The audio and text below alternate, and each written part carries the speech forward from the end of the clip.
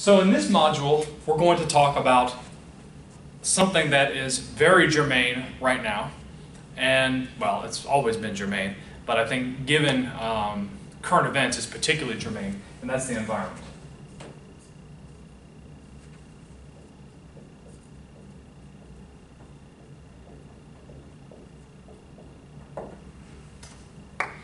In this module, we're going to give you some basic definitions of things that you need to be aware of with the environment.